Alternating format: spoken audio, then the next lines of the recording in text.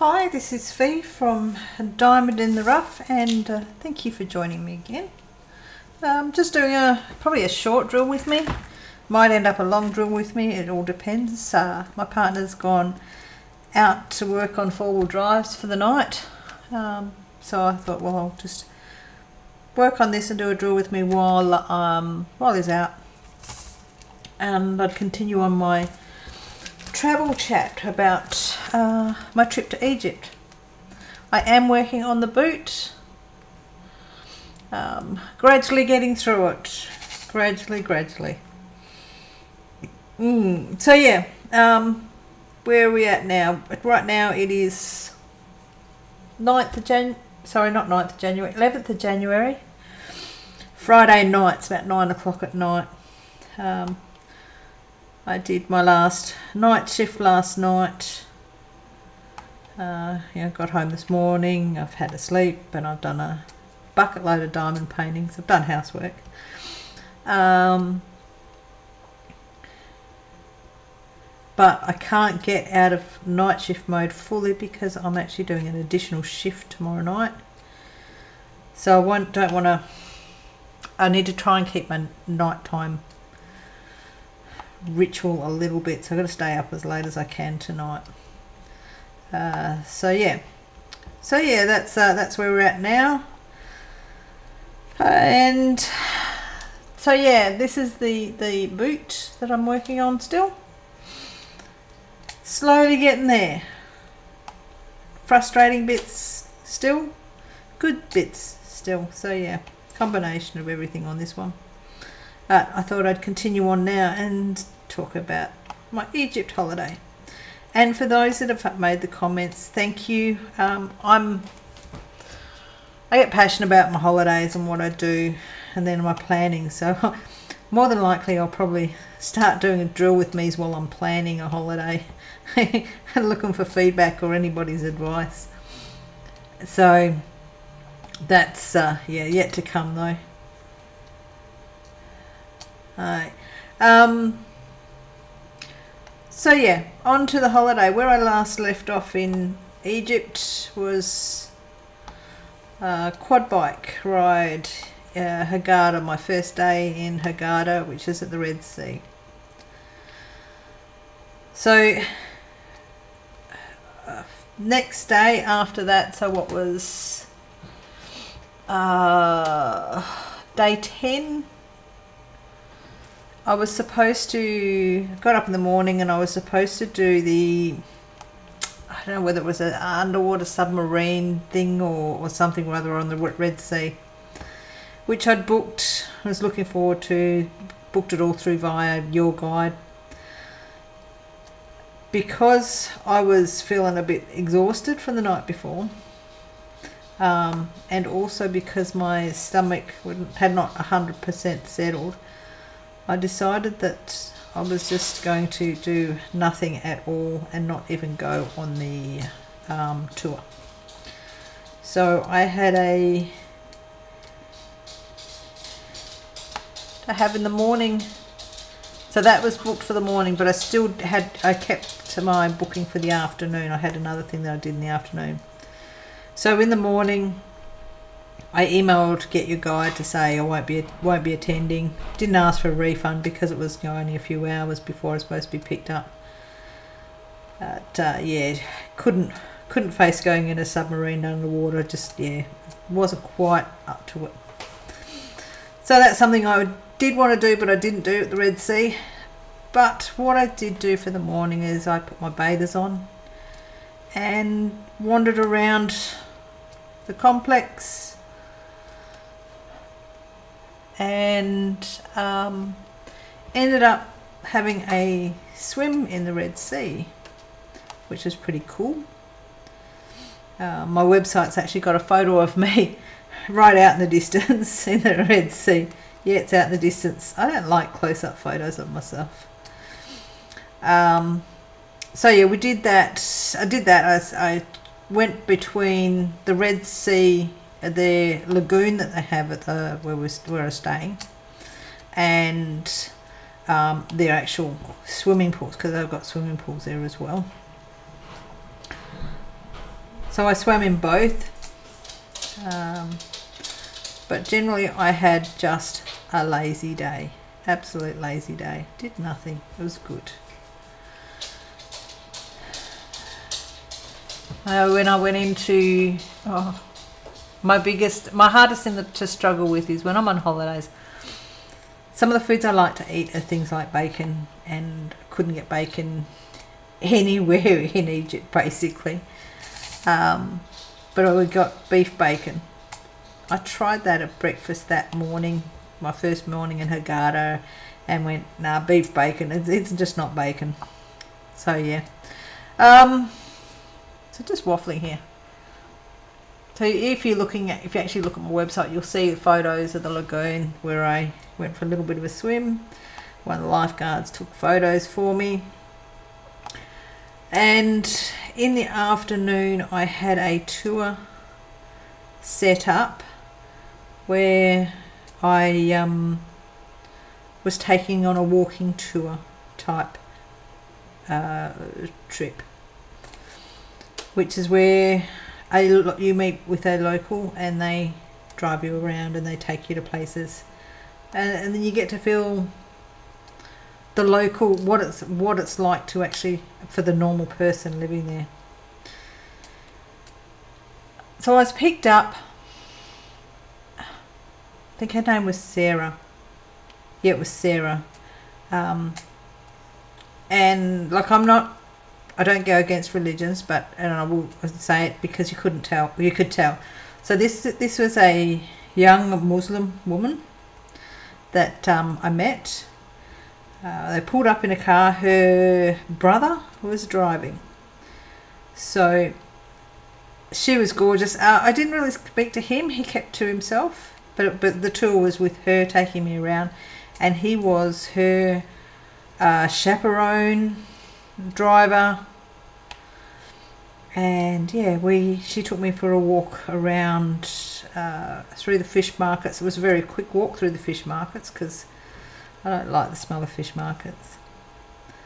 And had a good chat with her there. We went into the mosque, one of the mosques there, and she was talking about it, and she said, well, to go in, you need to cover up. She said, what you're wearing's fine, but we need to get you a scarf for your head. We need to cover your head. I went, oh no, that's okay, I'll carry one. Being in a religious country like that, you know that there's a requirement, so I automatically carry a scarf. So I pulled my scarf out and put it on, and she just looked at me, and the look on her face was, she seemed a bit confused, and I turned around and I said, I respect everybody's religion, and I will, if I have to, this is what I have to do to go in and have a look. Yeah,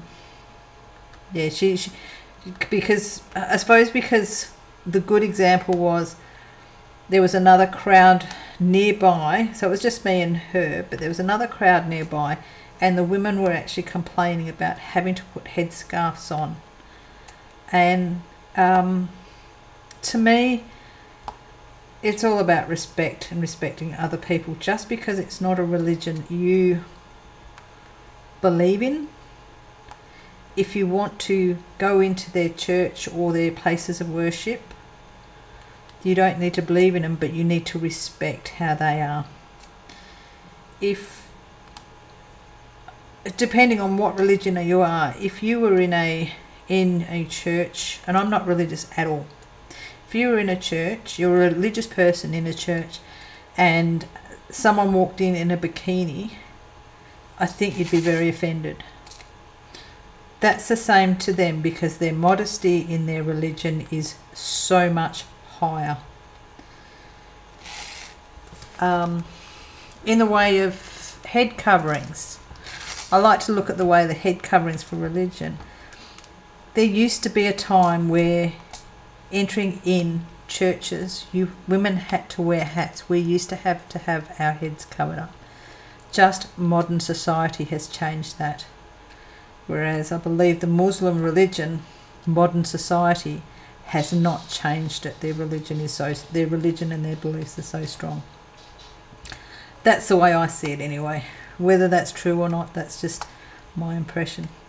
But yeah, so when I turned around and said to her, you know, I respect your religion, I know that I'm going to need to do this to go in, and she was really happy with that, and had a pretty good chat with her. We went into the mosque, and she turned around and she said, "You can take photos."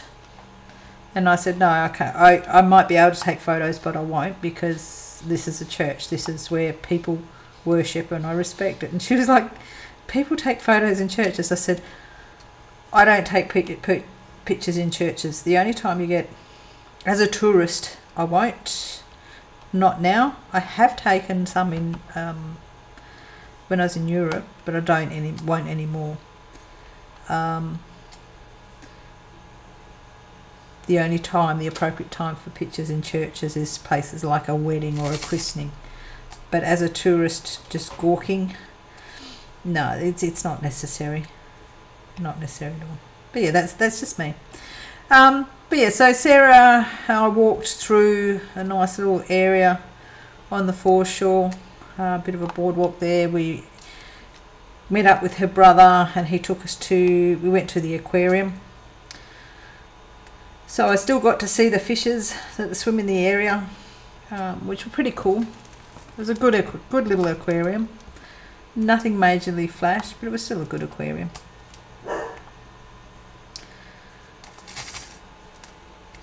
And then after that, we went to a perfume store,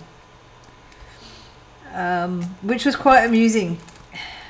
I wanted to go into one, but I hadn't asked, but I also worried about going in to one of these places because of all the smells. I suffer some horrible trying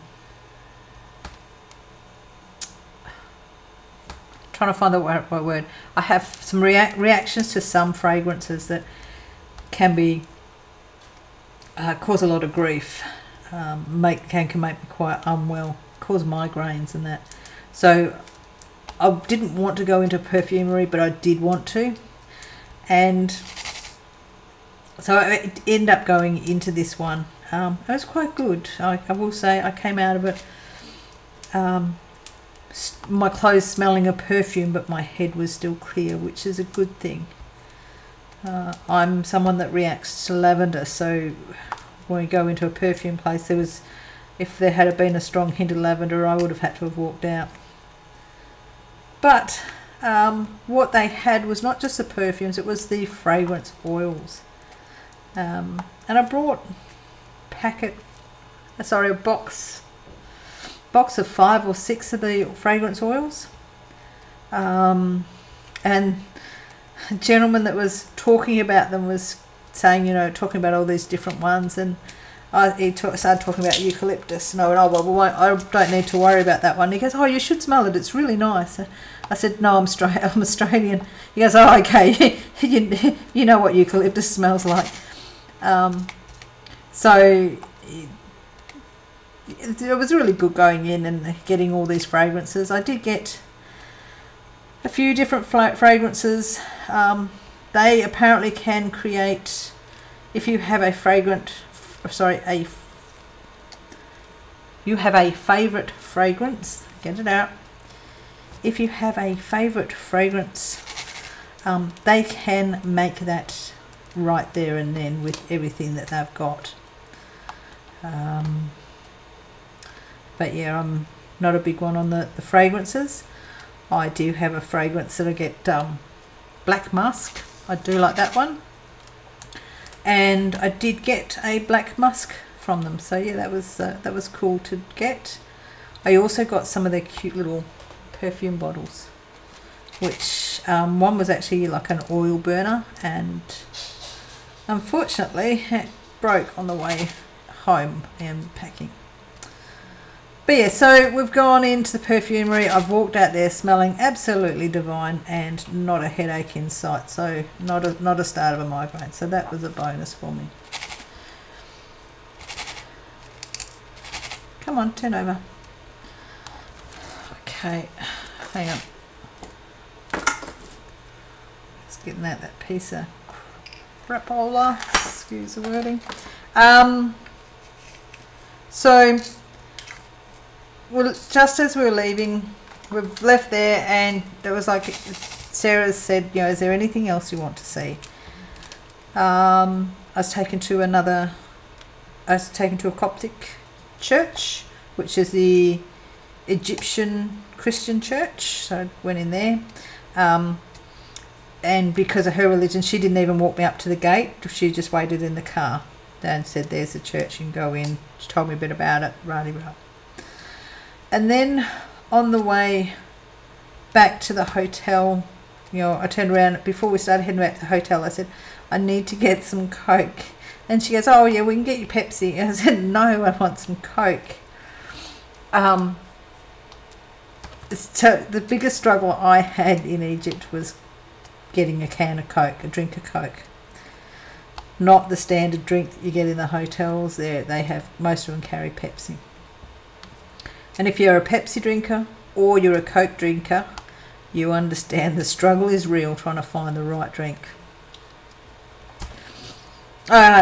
So we've pulled up at this deli type place shop, and I've gone to get out, and Sarah's gone, no, you stay in the car. She just said, oh, just give us some money. So I gave her some money, and her brother got out of the car. She didn't even get out of the car. She sat in the car with me, and he went in, and he came out with a few cans of Coke for me, and he's given me his, giving my money back. And I've looked at it, yeah, because it was like, hang on, that's not what I've been paying elsewhere. I turned around and said to him, how much was it? And he turned around and told me. It was actually 1/10 of the price I was paying. If I went into there, I would have been charged, it would have cost me tourist price, but he was paying local price. So yeah, I got some really cheap Coke from there, which is good. And so yeah, from there I've just gone back to the hotel. I've had dinner and just gone back to my room and chilled and updated my website, gone through more of my photos. I think I've spoken to Nathan, see how he's going. It's fun trying to keep in contact with somebody when their time zones are so different. But yeah, so that was that day. The next day was, okay, excuse the nose, it's starting to play up. Ooh, pardon me. The next day was booked, not through a tour company. I went through a rescue company, not a rescue company, but a rescue place that rescues animals. Hurghada horse riding. So they rescue animals. So all their animals are not necessarily brought. Well, they probably are brought, but they're rescued. They're saved from a horrible life of whatever, you know, whether it's just even just wandering around the streets with, you know, nothing to eat. So yeah, I booked this, and I was when you book to do horse riding as a tourist, most times that you end up with in a group, going with a group, ending up with a group of people that you don't know. That's okay, but generally it's with horses that walk and trot, and that is it, and they're well controlled in that way, so that people that don't ride much can still have the experience of horse riding. So I fit into the category of someone who doesn't ride much. You know, I have not ridden for a long time. I do like horses, but I'm very much out of practice. And I've been put on this horse. If you're on the website, you'll see the picture with Hannah. Okay, so they've got me Hannah, and they've said, oh well, you know, she's very stubborn. Yep, no worries. So it's just the group that went was the guide, and there was one other guy and myself. So there was nothing gentle about this ride. And Hannah, was pretty hard to get her moving. So you try and kick her and click her and do everything you can, and yeah, she wouldn't move. And then what she would do is, when she did decide to move, it would be in a gallop. And I haven't galloped on a horse for 30 plus years, so you know, I'm not a little person. I bounced around quite a lot, but oh gosh, it was good. It was really good out in the desert.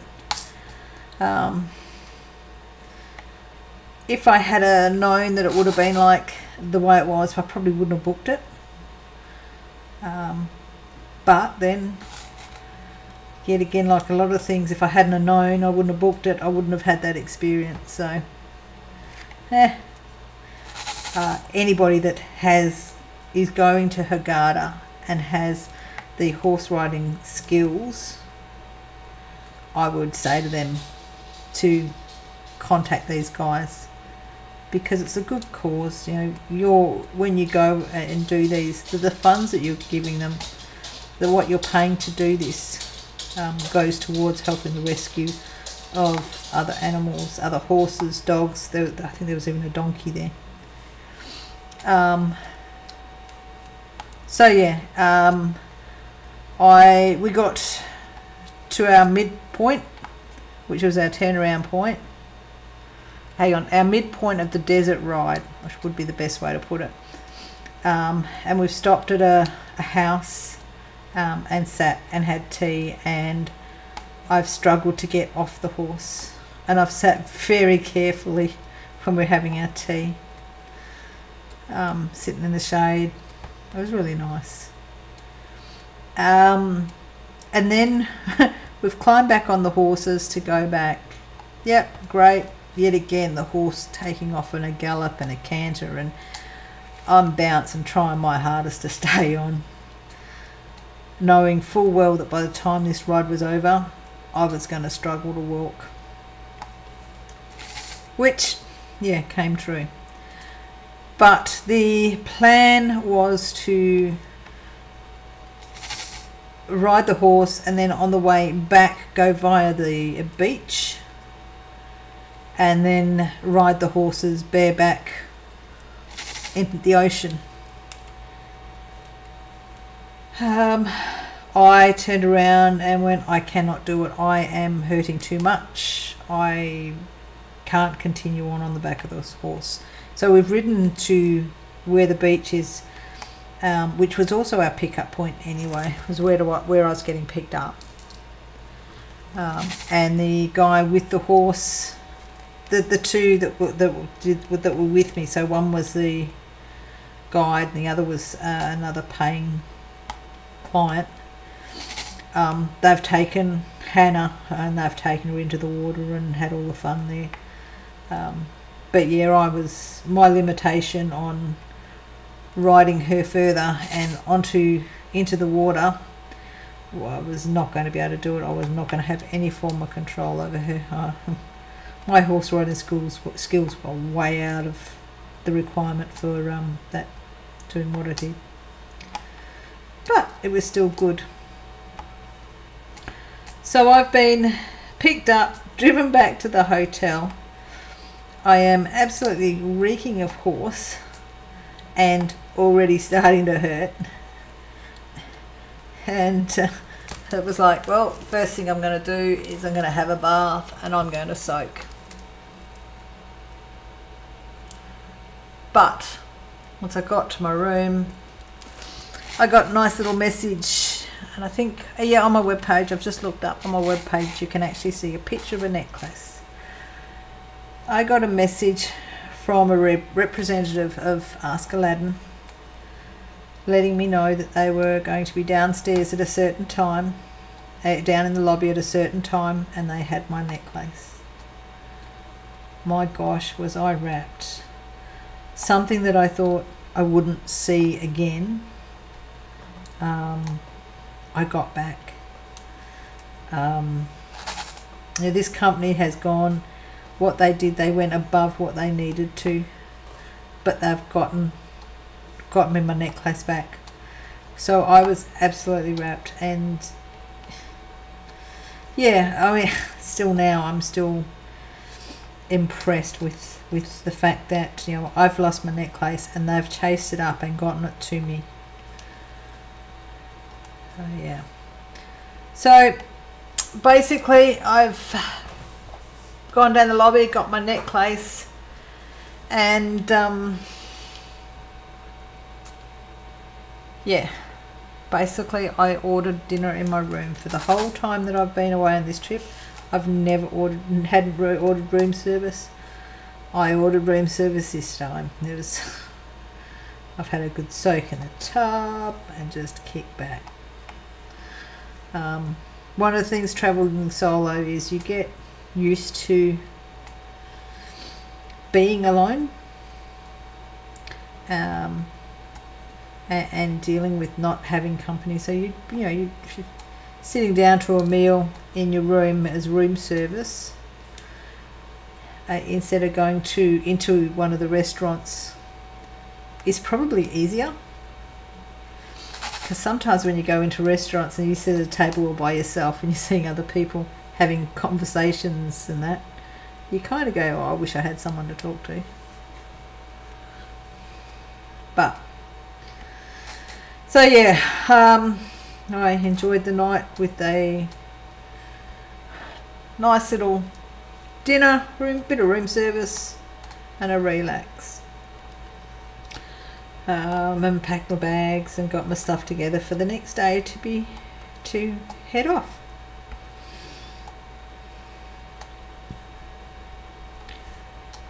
Ooh, pardon me. Shouldn't be yawning yet. Okay. So that was part of my leisure days where the tour company actually didn't have anything booked for me. So everything I did was booked outside of the tour company.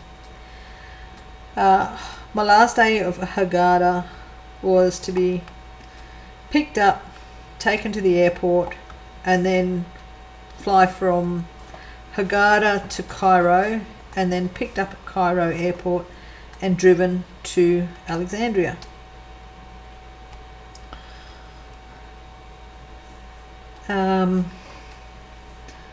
Yeah, so that was actually a very long day.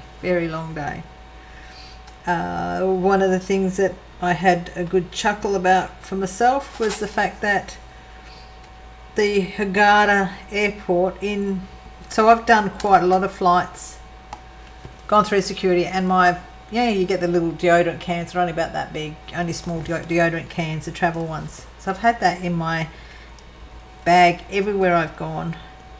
Well, Hurghada airport security saw it and went, no, you can't take it, it's flammable. And it's like, well, I've been on planes before with it. Nope, not on our planes, you don't. So it's funny, I'd flown Egypt Air from Cairo to Aswan and then down to Abu Simbel. They hadn't taken it off me, but they had at this airport. It was really strange. But yep, one less can of deodorant gone. So yeah, flown from Hurghada to Cairo. Now I've gotten off the plane, uneventful flight, but I've gotten off the plane and I think I need to pull my calculations out. Bear with me. So I've gotten off the plane. Yep. Nope. Hang on. Sorry, I'm trying to find something here. The exchange rates. So to use any of the toilets in Cairo, what they like to do is You give a £2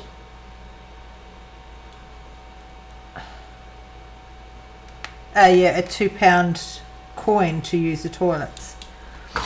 I didn't have any coins at all. I struggled to get coins, so I was always giving notes for the toilets. I was getting looked after when I was going, but so the toilet attendants, you give them you give them a tip because they're the ones that are looking after the bathrooms and keeping it clean. Something that I don't see, it's just something that in Australia you don't see that government pays for people to do that cleaning. So anyway, I've gone in and the only thing that I've had is a 200 Egyptian pound note. Okay, so 200 Egyptian pounds currently is $11 US or $15 Aussie, right? If I had have given her what you normally pay, which is £2, 15, there we go. Oop, I had it then. Okay. Anyway, 11 cents US or 15 AU Aussie. So there was big difference between what the standard is from 15 cents, or sorry, if I go in the US so you can understand it, it means the same anyway. So it's the same as like 11 US dollars.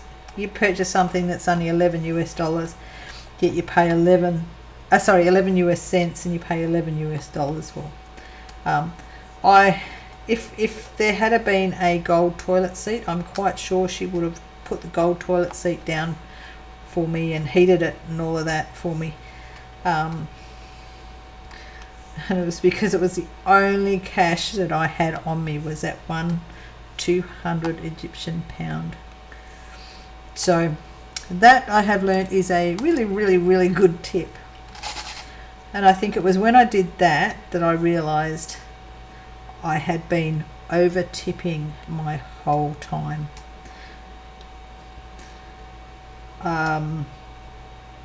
Now, as an Australians overseas apparently have a reputation of being bad tippers. It's because we don't do it. We don't know how to do it. It's not something that we do in Australia. So yeah, I always worry that I'm going to under tip and it's not going to be appropriate. Well, I discovered that I've been over tipping, so well, it helps those that are doing the jobs like that. It helps them with their lives, and that's part of traveling, I suppose. But yeah, so yeah, I've used the bathroom and this lady's given me the gold service treatment. And I've come out of the airport to be met by Mr. Ramadan, who met me the first time, and taken to the vehicle, and it was my same driver that I've had right through all through Cairo. Same vehicle, same driver, so it was fantastic. I was getting into a vehicle with somebody I knew and trusted could get me around safely through Cairo. But yeah, from the airport we've driven through Cairo, I don't know where. We've stopped and picked up Miss Susie. So Miss Susie was actually my guide for Alexandria. And so we've picked up Miss Susie, and then we've driven along a bit and dropped off Mr. Ramadan. So it was Miss Susie, myself and my driver, and I'm still kicking myself that I can't recall my driver's name. I didn't write it down anywhere. But yeah, so we dropped off Mr. Ramadan and Miss Susie's and turned around and said, right, this is what we're doing. So we're now driving from Cairo to Alexandria. And yeah, so we, to do the next couple of days in Alexandria. It was a very long trip, and the stupid thing is that it probably wasn't actually a long trip. It just felt long after flying. It was just that time of the day. But basically that day was spent travelling from Hurghada to Hurghada to Cairo to Alexandria. So it was just a travel day. There was nothing else to it. We've gotten into Alexandria, and checked into where I was staying. Now, this is where I say I was staying at the Sheraton Montage or something like that, and I was getting checked in. I didn't realise that Miss Susie and my driver actually stay elsewhere.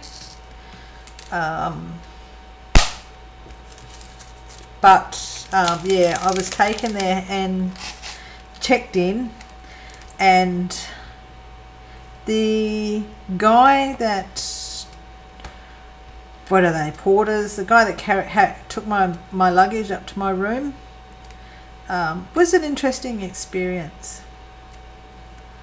And one of the things you need to be very cautious of when you travel alone. Nothing really happened. He carried my bags up, brought my bags up into my room, and then he wanted to take a photo with me. So he did a selfie with me, and he wanted a few more selfies. And then he tried to kiss me, and I've slapped him and yelled at him to get out of my room. I do not know what happened, whether that's a standard process over there, but I don't believe it is. I could have actually rung up management and complained about it. I didn't. I'm not that type of person. I was tired. I suppose if I hadn't have done such a long trip, maybe I would have done something. But I will say, for the rest of the time that I was in that hotel, whenever he spotted me, he put his head down in shame.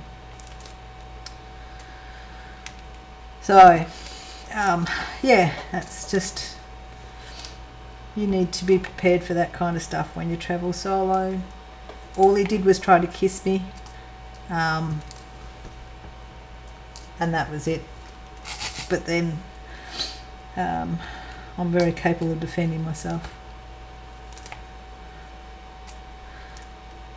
So yeah, that kind of put me on edge at that point, but all good. So I've turned around, unpacked, cleaned, had a shower, and then gone looking for somewhere to eat dinner. And now this is where it was really good. This place I found was in the hotel complex, called Mama's, and it was actually an Italian restaurant with the red checked tablecloth would probably be the best way to put it. And yeah, it was really, really nice. And now, because I've been struggling with the cuisine, I've looked at the menu and gone, okay, chicken Caesar salad, that's what I'll have. You can't go wrong with a chicken Caesar salad. But yeah, they brought me out all sorts of breads and oils, and it was really, I had a good meal. But the chicken Caesar salad was huge, absolutely huge, really good. And it's the only place that I found real bacon. It actually had pork bacon in it, which was really, really good to see. So yeah, that was my dinner that night, and it was a good feed, good restaurant. They were There was a place directly underneath that restaurant though that they were renovating, so you'd hear them with their jackhammer drills, and trying to eat dinner made it hard, but it was okay there. The food was good. I was enjoying the food, and that's what it's, you know, going out to a restaurant is about the ambience, but the food is what makes it. If it had been shit food, yeah, I wouldn't have been staying there. I would have had to find somewhere else. But yeah, so that was, yeah, really good meal. Just had the interruption with the jackhammers going off every now and then. And then that was it. Called it a night. Didn't really have much of a look around the complex. Yeah, I just didn't have much of a look around. Wasn't in the mood. Whether it was that because of that guy that carried my bags up just put me in a foul mood, I don't know. Yeah. The next morning, I was picked up. Miss Susie's picked me up, and we've gone around Alexandria. So the first place that I was taken to, I only saw a couple of things of real significance. One was the catacombs. Not able to take photos inside the catacombs, which, you know, fair call. It's where people that used to be dead used to be there. Yeah, I'm happy not to take photos in places like that. So, fine, there's dead people everywhere in Egypt where I did take photos.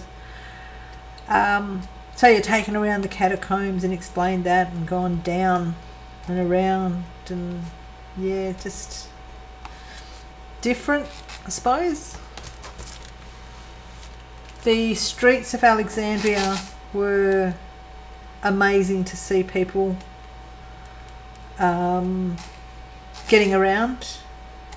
They have the, and I don't know if they're called it what they're called there, but they have the tuk-tuks that you get in some of the Asian countries, which are actually illegal in Egypt, but they're everywhere. On tram lines, driving towards trams on the tram lines. It's just classic to see. Come to Australia and have a look at how it is in Australia, and then go back and look at Egyptian traffic. You understand why I chuckle at their traffic. Mine, I think it's a lot of places traffic in comparison to Egypt. It's just so much overpopulation there. So yeah, we've done the catacombs, and then we've gone to, what's it called? The pillar, Pompeii Pillar, I think it was. Yeah, Pompeii Pillar was where we went to next. So I wandered around there and had a look, and Miss Susie's given me more of a chat about things. And there was other places I could go if I wanted to go, and I've turned around and I said to her, well, you know, I could have gone into their museum and their library and things like that. And I've turned around and I said, I just want to see, I'd love to just find somewhere to have a coffee. And I said, and I want to put my toes in the Mediterranean Ocean. Now, it was cold in Alexandria. It had been drizzling, it was windy and grey skies, and I want to go to the beach. I want to put my feet in the Mediterranean Ocean, because I hadn't done it at that stage. So, yeah, we went to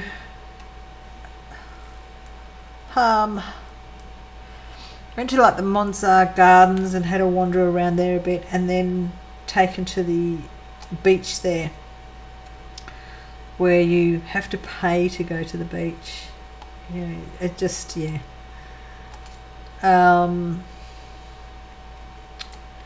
And we sat on the beach in plastic chairs with these hot coffees in takeaway cups, just on the beach, and there's nobody else around. because the weather is so miserable that nobody in their right mind would be there. And I'm quite sure Miss Susie's like going, seriously? But having turned around and said to her, you know, I haven't been to the Mediterranean Ocean. That's something that I want to do. So yeah, she was really good. We just sat there and we yacked and talked more about everyday life. You know, what everyday life is like. So yeah, she's telling me some good stuff. She is actually Coptic Christian, so Egyptian Christian. Very passionate about her religion as well, and very open to talk about it. I didn't ask many questions, but you know, then we were talking a bit more. I talked about Australia, which was really interesting because, you know, I said to her, you know, some of the things that I've seen are so old that, you know, just the age of stuff is just astounding. I said to her, you know, I live in a country where modern civilization didn't really get there until only 200 plus years ago. So, you know, we do have people that came from the country, but there's no buildings. So most of our buildings are all under 200, majority are under 200 years old. You know, to come to Egypt, everything is so old and has so much history. And I said, you know, it's absolutely amazing. And she turned around and she said that it would be she would find it refreshing if she could go to a country that was so new. So I never looked at it that way. You know, I travel and I go to places that have so much history in them, and yet Australia only has 200 odd years of, should I say, white person history without sounding rude. So work out the best way to put it. The Australian history is based on when it was colonised. There is not much history based on the Aboriginal Indigenous people.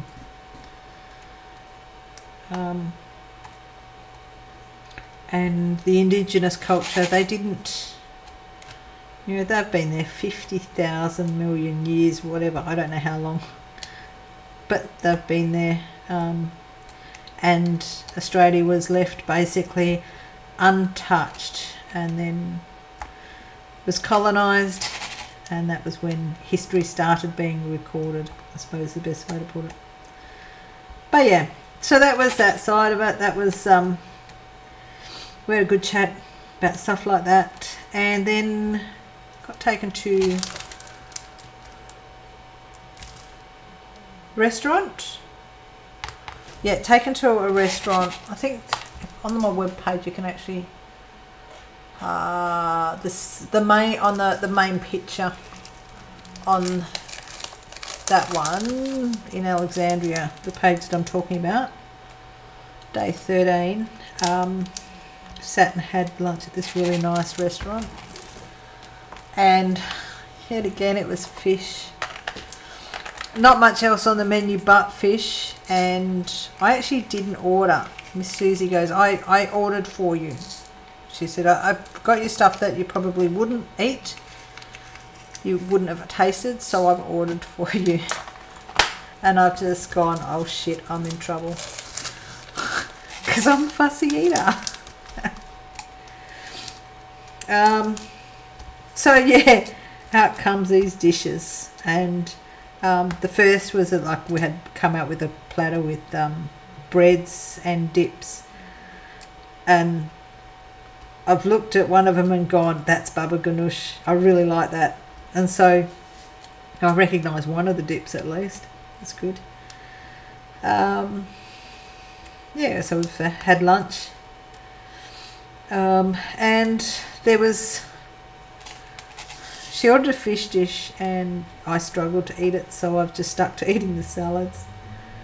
And I turned around and I said, I'm not a big fish eater. For anyone that knows me, it's quite funny because in my early life I was actually married to a professional fisherman. So fish to me, to eat fish, I learnt to eat fish fresh, as in never been frozen, never been cryovac or vacuum sealed, just fresh fish. So I was spoilt. So whenever I get fish cooked up for me, I never seem to enjoy it, and that's generally because it's been frozen. Even if it's fresh frozen and snap frozen and thawed quickly, I still seem to be able to tell the difference. So yeah, I don't like eating fish much. So yeah, I basically ate the salad. And after that was it for the day. Back to the hotel and just, I think I did anything after lunch. I just sat back and did nothing. Ooh, pardon me. Here we go. Yawning again. Okay. So, yeah, that was it for the day. And then we've turned around, and that night I've packed up my gear and gotten ready to be picked up in the morning. So in the morning, we there was a bit of a sightseeing tour, and then back to Cairo. So we went into the city of Quake Bay. I'm not sure if that correct pronunciation of that. It was a citadel with a lighthouse. Yeah, wandered around there, took a few pictures. I just stood there and just watched the ocean pounding because the weather was not good. You know, it was a jacket requirement day. Basically the whole time I'd been in Alexandria, jackets were required. It was chilly. Tell anyone that you go to Egypt and you've had to wear a jumper, they're very surprised. It's like, hang on, no, Egypt's a desert place, not on the coast, not on the northern coast. I'm quite sure a different time of the year it would have been very, very nice, but it was chilly, windy. There was lots of school kids doing school tours, and now wherever I've been I've noticed school tours, but this was, I suppose, more relaxed environment for the school tours, I suppose. Probably because it was open air and near the ocean, I don't know, but yeah. From there we then went to another seafood restaurant. I can't even remember what I ate. I have no idea what I ate. Can't even remember if I enjoyed it or not. Which means obviously I just ate it. When it was time to go, though, Miss Susie's, just before we were time to go, Miss Susie's gone and paid for the meal. Because it's all part of the package, so yeah, that's paid that way. She's sat down, and then we've just waited for a while, and I've gone, we're heading off soon, and she said, yeah, we just have to wait for a bit. And then they've come out with some containers.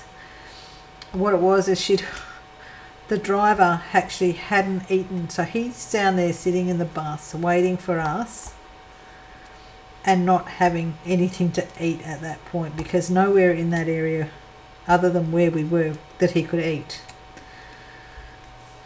So yeah, think they could have. She could have ordered his lunch, ordered his meal, taken it out to him, and then we continued to eat. But oh well, it's how they arrange things. So yeah, we've had lunch and then we've piled into the bus and headed back to Cairo. And what seemed like a trip that took forever to get from Cairo to Alexandria, it was not very long of a trip at all. And yeah, from there it was a case of driver took me to the hotel. We dropped.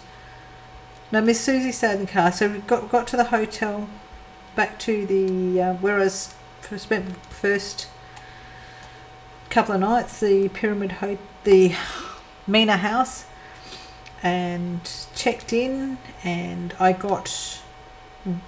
actually got the room with the pyramid view. So I actually did get a room where I could sit on my bed and see the pyramids, so that was really cool.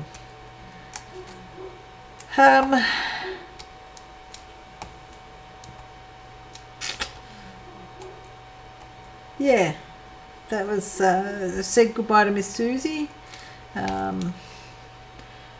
Driver came and driver turned around and said he'd see me in the morning, and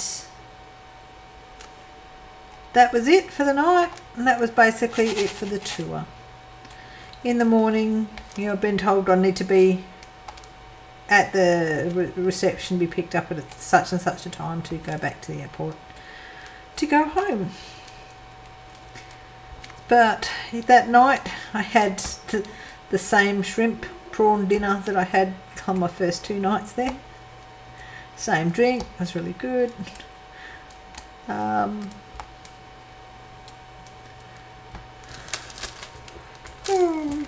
So yeah, that was I'd gone into the hotel lobby as well and picked up, because I'd done some shopping and it was all stored there. I'd actually picked up what I'd had left there, which was these towels, the proper Egyptian cotton towels. And I've looked at them and I've thought, oh heck, how am I going to get them in my suitcase? I had that another thought of, oh shit, I shouldn't have brought so many. I'm not regretting buying them now. So yeah, after dinner, I spent about 2.5 hours trying to pack my suitcase. Packing, repacking, redistributing, moving stuff around so that I could get everything I could in my suitcases. Weight-wise wasn't the issue, it's the fact that these towels, they weren't towels, they were bath sheets. So they were huge and they were fluffy. And they took up a bucket load of space in my suitcase.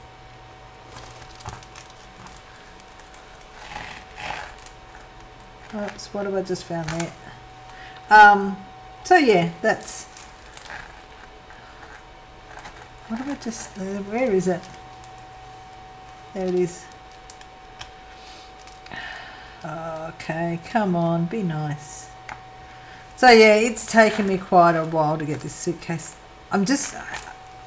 What I'm doing is right here, I can feel something that's... There it is. I could feel a drill that wasn't stuck in properly.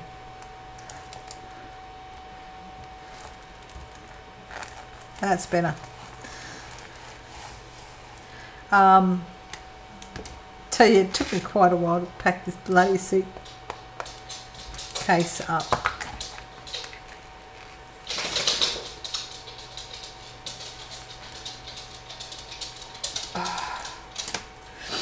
Okay.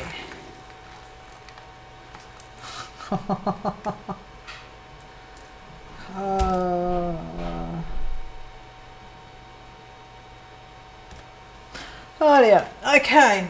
So, where did that go?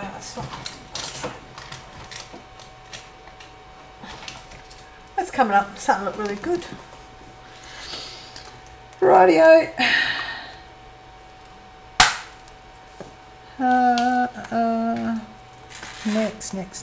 Next. Sorry, I'm trying to work out my next colour. which I can't seem to, there it is. Okay. So yeah, packed my suitcase after much issue. And did not much else. Had my dinner, went to bed, all of that standard things night before you go home.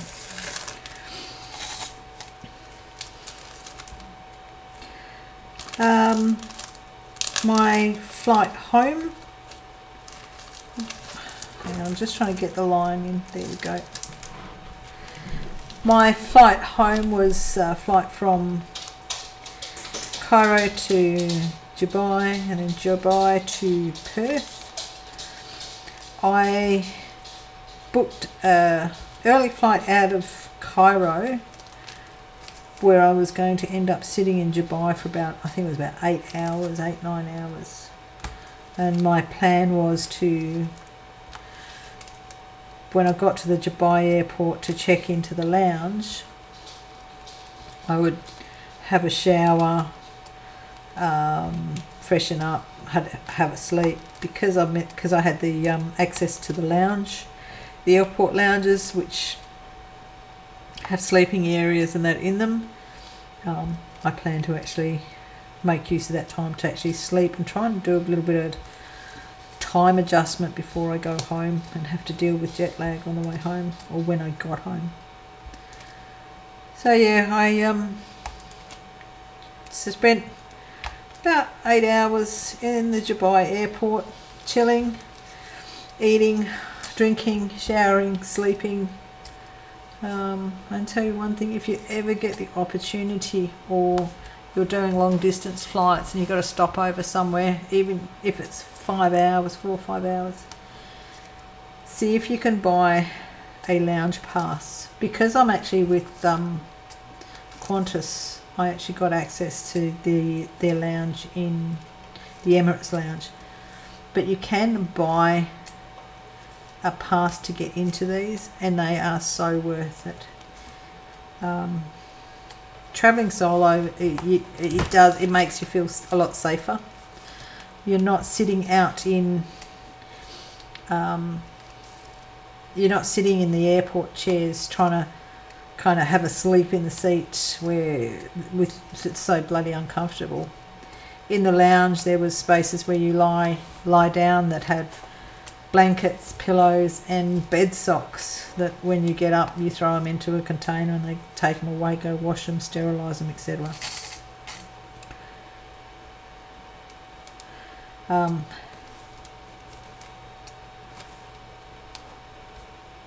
So yeah, that was that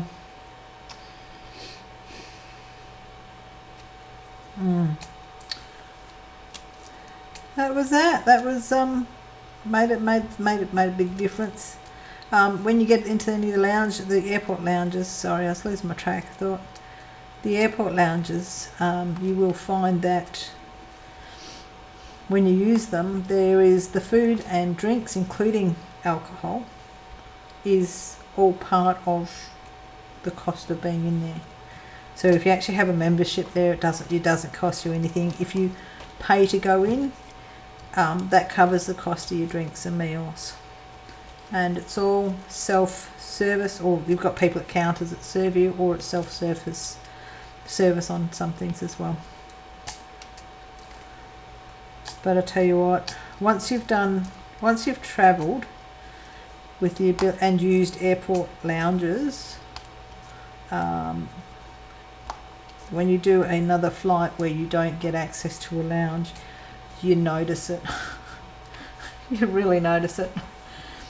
And how do I know you notice it so much? Is because I just did a trip without lounge access. It's nothing like sitting on a comfy chair while you're waiting, as opposed to sitting on the uncomfortable rows of chairs in airport terminals. But yeah, so flight back from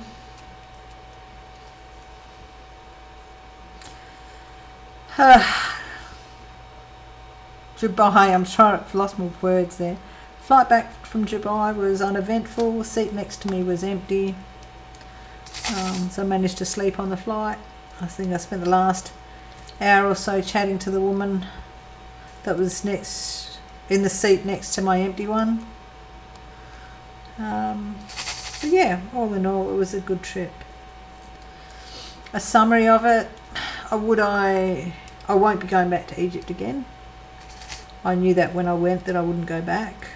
It's a, you know, one of those phrases I use. It's a once in a lifetime holiday, which it is in most cases. Some people that go to Egypt love it so much that they have to go back.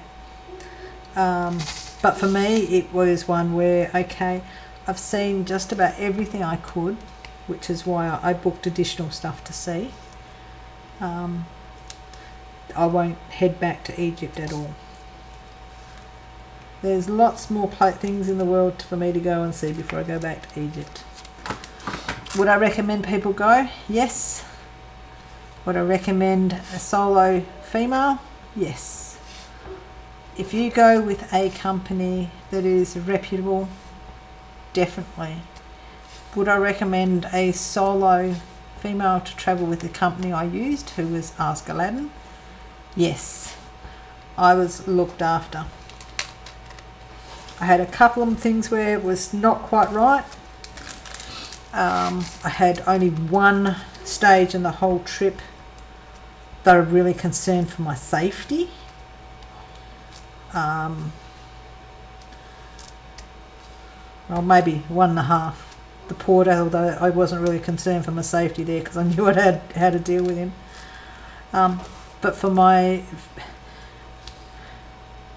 I had one section of the whole trip where I felt that the environment I was in was just, if something happened, I wouldn't have been able to get out of.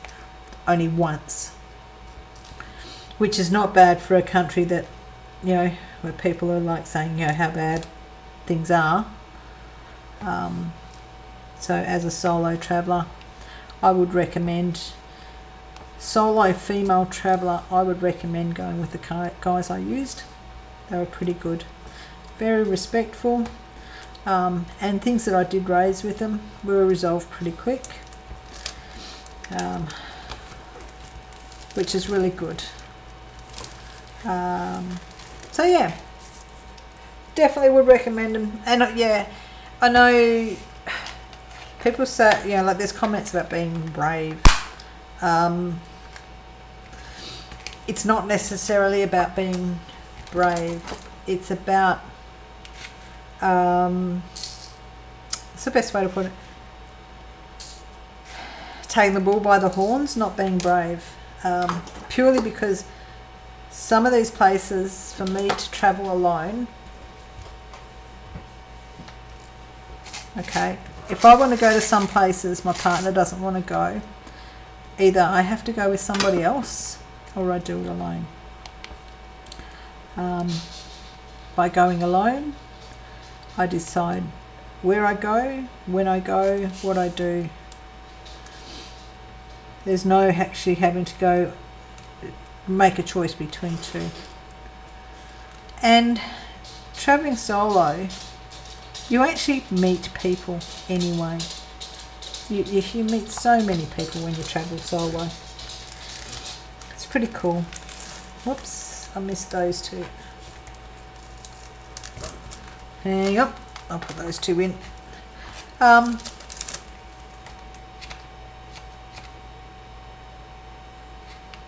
Oops. So yeah, if you can afford to, if you want to, where did that go? There it is. There it is. Still not got it. Yeah, if you want to see something and you can't get anyone to go with you, there's nothing wrong with going solo. All you need to do is research to make sure your safety is taken into consideration. That's all I do when I travel alone. You know, I get there and it's like some things it's like I would like to share the experience with my partner, but if he's not prepared to go, I'm not going to go, well, if you don't go, I don't go. I'm not like that. And he wouldn't stop me from going. If I want to go somewhere, he won't stop me. So you need to work out whether you don't want to travel solo because you don't want to be alone, or you're prepared to travel solo even though you are alone because you really want to see something different and you want to experience stuff. Why should, if you want to go and see something, why should the fact that somebody else doesn't want to see it impact you and prevent you from doing it? There's two choices. Is the big one is the flexibility either way. It's like, well, if you have a partner and your partner turns around and says, well, I don't want to go, it's like, okay, you don't want to go, I really want to see this, how about you come with me and then I'll do something you like. There's the compromise there, and what you get out of that is 2 holidays instead of 1. Hope you like that logic. And then the flip side of it is, well, turn around and say, well, just because you don't want to see it, why should I not see it? And if you do everything you can about your safety, make sure you have good life insurance and good travel insurance, and you can afford it, you can save up to go, why not? Anyway, I was a single mum. My kids are now all grown up now. I have the ability to travel, and just because my partner doesn't want to travel to these places doesn't mean that I shouldn't travel. It's a big world out there. There's lots to see and do. So yeah, I don't know how long I've been rabbiting on for. Oh, it's about just over an hour. I have had a little play with my camera and to look at doing lives. It is now, I'm just going to pull up the clock. So if I look time wise now, it's nearly, it's 20 past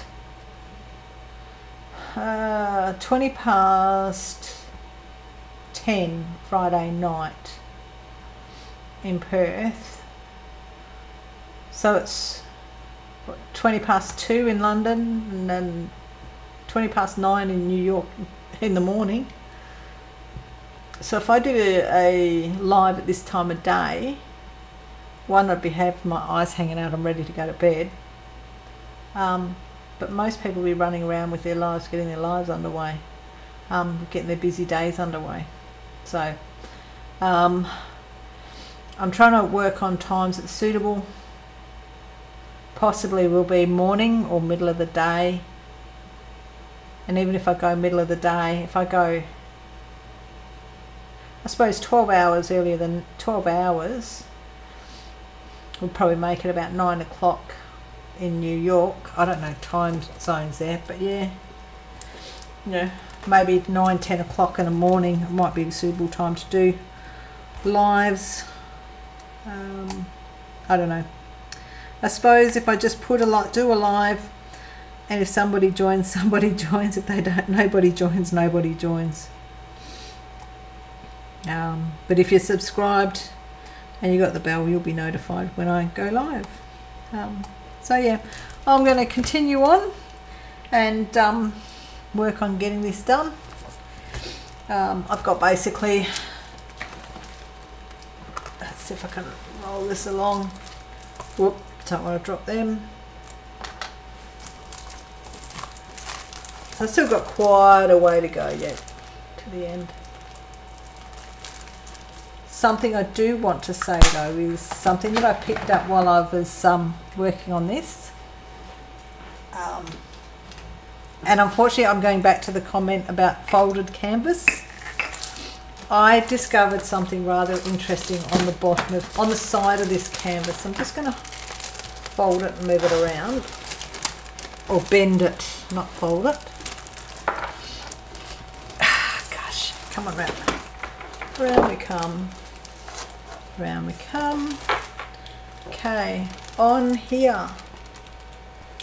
Hang on.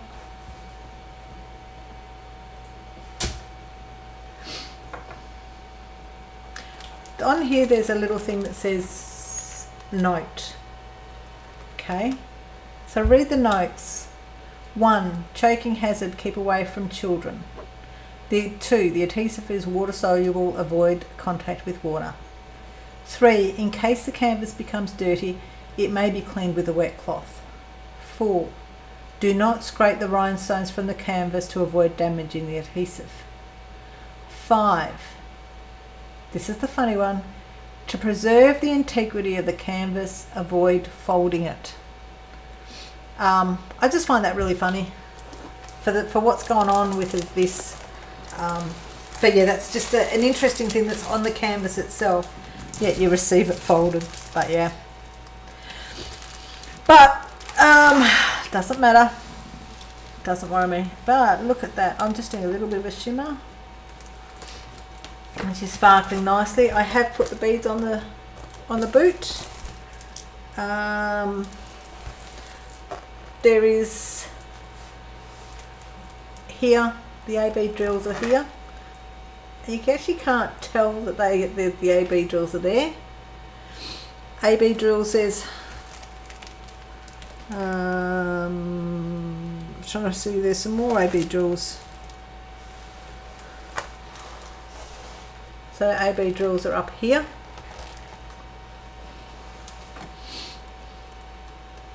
And here, these ones here. But you can't really tell that they are AB. Right there. I've just, hang on, I've just seen a... Alright, so yeah, I'm going to leave that drill with me right there. Obviously I'm going to continue on. I want to get this thing moving. I'll just drop the overhead light and the underlight. You can see how that's looking now. Still got a gorgeous sparkle to it.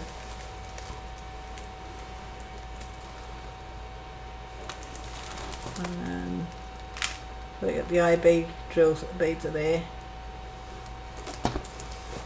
Oh yeah. Okay, so thank you for watching. Keep an eye out. There might be a live drill with me coming up soonish. I might even attempt it tomorrow and see how we go. But otherwise, I'll talk to you later, and bye for now.